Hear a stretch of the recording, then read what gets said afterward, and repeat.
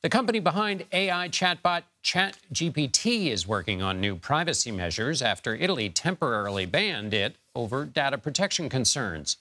In a relatively short amount of time, artificial intelligence like ChatGPT has exploded in popularity. Last week, a who's who list of tech leaders and academics called for AI developers to pause training their models, warning we may lose control of our civilization. Now lawmakers are trying to regulate the rapidly adopted technology, but has Pandora's box been opened? Well, to help me answer that, I'm joined now by Michael Graziano. He's a professor of neuroscience and psychology at Princeton University. Michael's recent book is Rethinking Consciousness, and that discusses consciousness and artificial intelligence. And Michael also penned an opinion piece in the Wall Street Journal titled, "Without Consciousness, AIs Will Be Sociopaths." Michael, you wrote, as a neuroscientist specializing in the brain mechanisms of consciousness, I find talking to chatbots an unsettling experience. What's unsettling? Yes, it's very unsettling. I am worried about them. And I love technology. And I think ChatGPT, in some sense, is an amazing achievement. But you're talking to something that can communicate to people, in some sense, has enough understanding of people to interact with them, but not in the same way that humans do. So we interact with each other in effectively an empathetic way. That is, I understand myself and I understand you and other people in very similar ways. Those kinds of self-models and other models resonate, and it's part of our social network and our pro-sociality. And these giant AIs like ChatGPT don't work that way. They don't have the same kind of self-understanding or resonance with other people. And that self-understanding is what we would call consciousness. And without that, what are the risks? Well, I think that, in effect, evolution came up with a solution for how people can cooperate. And we are arguably the most socially cooperative species.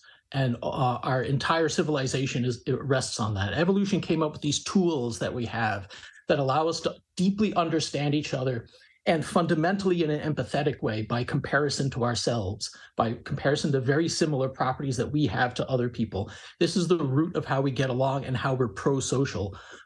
These machines are amazing, and they do have some degree of safeguards, as I understand, but they don't operate by anything like that principle, because they don't have the same stuff inside them. They don't have the same way of thinking or the same kind of mind. And so the empathy component is not there. They lack the tools. And so what is the Turing test for this? What is the test of consciousness that would give you some inkling that AI is moving towards having this sense of the stuff inside of us that, as you argue, would keep it from being sociopathic? Right. Well, I think that's a really difficult question, and something that I've been very interested in. My lab has been very focused on how to build these kinds of things into machines.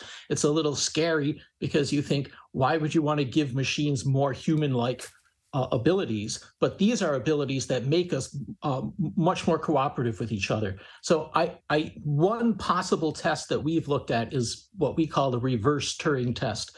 Can the machine tell whether it's talking to a conscious mind, a conscious person or not? That gives some sense of whether it really understands what a conscious mind is. But that's just the first little step. There's so much that needs to be explored and understood. And finally, Michael, is there something that's not dark about this? In other words, can we develop something about our own intelligence and our own minds from interacting from ChatGPT? In other words, let's think about it going in the other direction. Yes.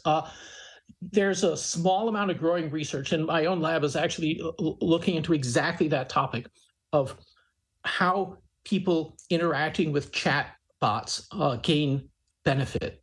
So when you interact with somebody who's very socially skilled, it gives you confidence, it gives you it helps with mental health, it helps with mood, it helps with self-esteem, and it helps you interact with family and friends. And it turns out that, at least for some of these chatbots, when people interact with them, they get some of the same benefits. Mm-hmm. So especially people who otherwise might be isolated working or interacting with chatbots actually helps their mental states, and helps them interact better with other people.